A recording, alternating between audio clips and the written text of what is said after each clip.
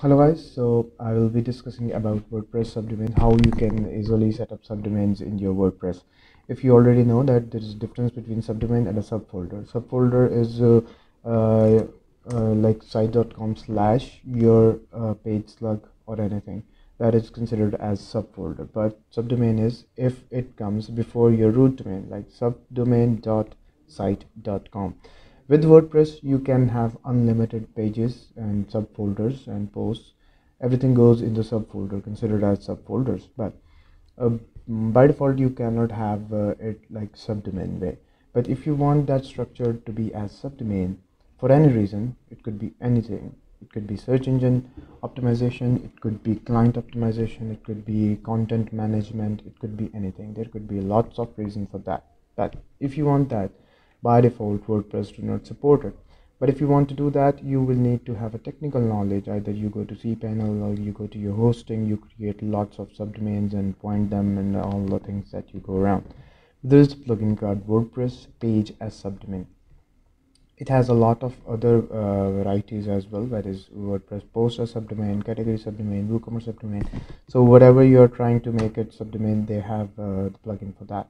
So this plugin does what it does is that you will just have to once create a wildcard entry in your cPanel or your hosting panel, whatever you're using, and then you simply create a page in your WordPress dashboard, and then you simply check and assign a checkbox and define that I want that page to be the subdomain. So the structure of that page will become like page.site.com instead of default like site.com/page. So there are a couple of things that you need to configure before that to get that set up correctly, and even to have that optimized for search engines and have no bad impact on your search engine indexing and everything. So I'm going to show you a little bit of video about how you can configure all these things and you can have unlimited subdomains right with your WordPress from your dashboard. Thanks. So if you need to know how you can configure the wildcard subdomain, I have attached a video over here. You can just click over here if you don't know. And the rest of the configurations I'm going to show you now.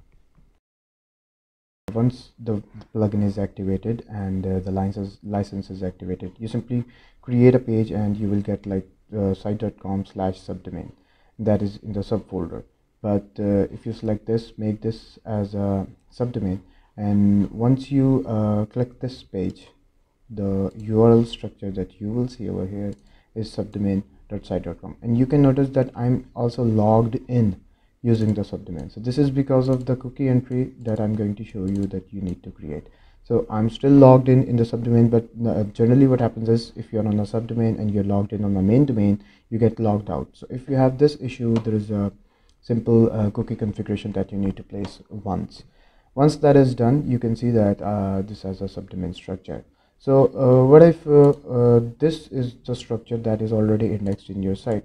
Then there won't be any problem, because this structure will also work. And even on this structure, I'm going to show you the source of the page, and you can see that there is a canonical, that is a canonical URL that is placed over here, which is called subdomain and .site.com.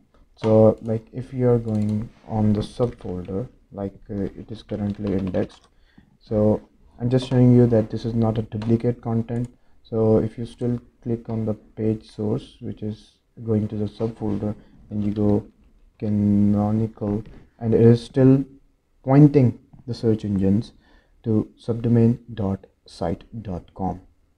So this is politely telling that you need to reindex this page, you need to modify or upgrade the actual URL that is currently indexed to the page.